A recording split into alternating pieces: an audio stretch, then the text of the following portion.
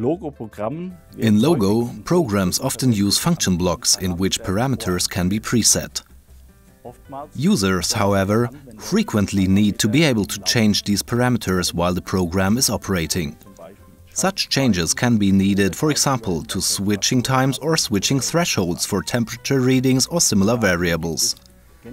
In general, it's possible in Logo to make setting changes directly at the display in the Change Parameters mode.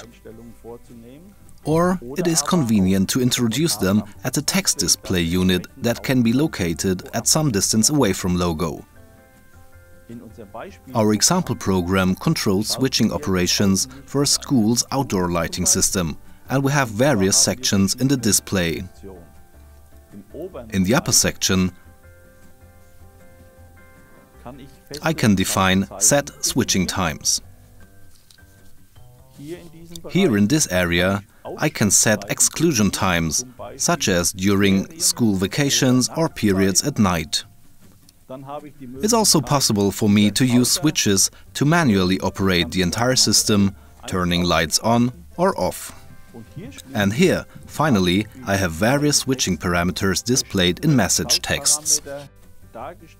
In regard to vacation periods, for example, I can enter when the summer vacation and Christmas, winter and Easter holidays will be, and thereby override the set automatic switching. So that's all I need to do to make these settings in the software. Let's take a look now at how I can change all that on the device.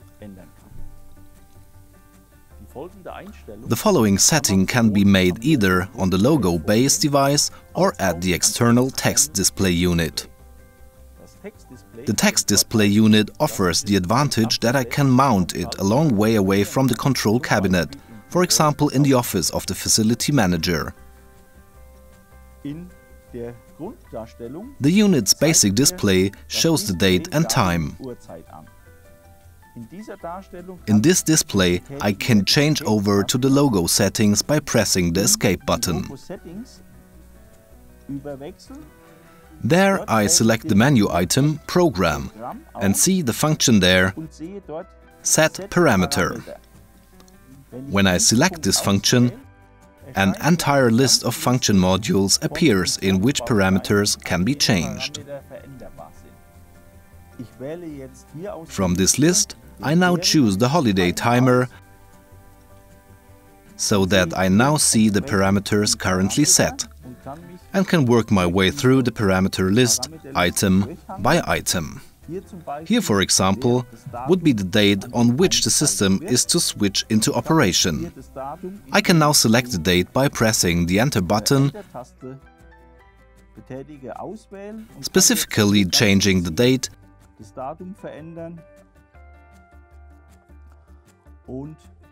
and then subsequently re-hitting Enter to confirm the setting, which changes the switching periods and times correspondingly. I return them by hitting the Escape key. So that was the procedure enabling me to change parameters directly in the Change Parameter mode. The advantage here is that, contrary to the programming mode, Logo stays in Run, meaning that my program continues working and parameters can be changed during ongoing operation. The more elegant procedure for changing parameters is by way of the message texts. To do so, I switch on the message texts and use the cursor key to switch back and forth between various message texts. Here, once again, I see my vacation switching periods and times. When I want to change something in this menu, I press and hold down the Escape key until the cursor appears in the display.